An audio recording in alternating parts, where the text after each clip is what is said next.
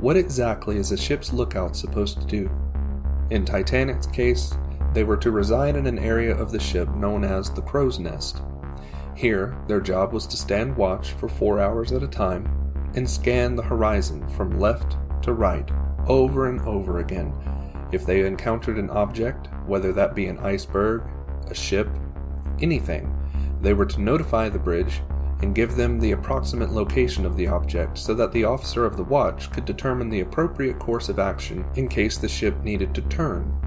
So, I've seen often in my video comments about if only they had binoculars, they could have been able to see better, or maybe they should have had a spotlight on board.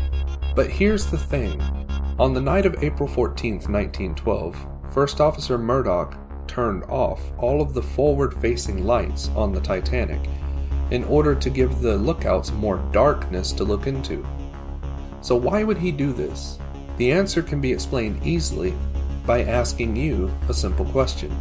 Have you ever went out at night and tried to look at the stars?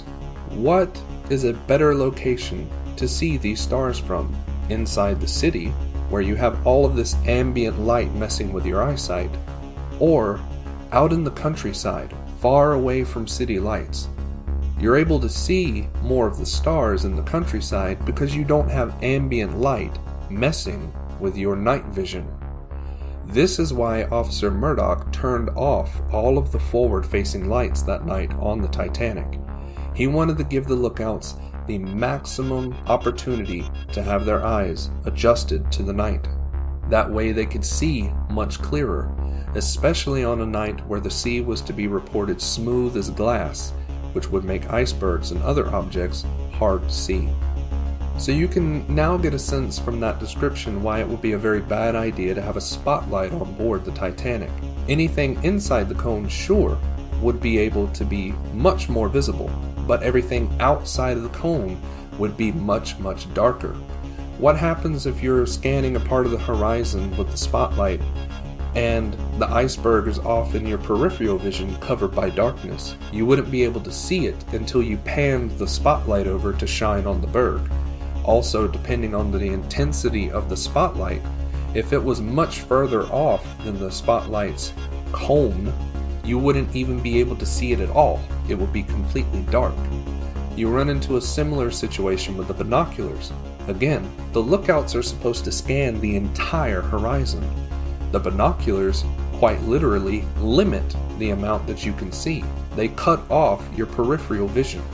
So unless you are looking directly at an object, you can't spot the object.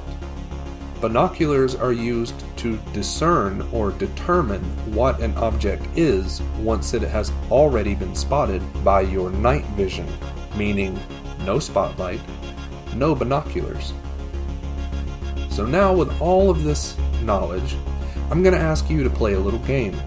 With the use of computer technology, I've set up 3 simulations for you.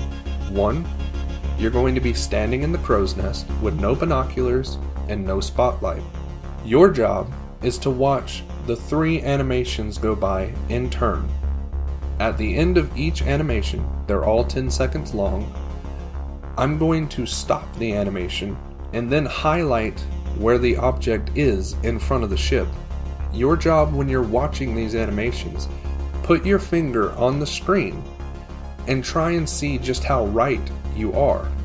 You might want to allow your eyes to adjust to darkness before you view them. You may not. It might change your results. There are 3 animations for each situation. 3 with no spotlight or binoculars, 3 with a spotlight, and 3 with the binoculars. Keep track of how many that you actually do spot, and keep track of how many that you miss. And then remember, some of these objects are placed directly in front of the ship. If you can't spot them, you might just run into an iceberg.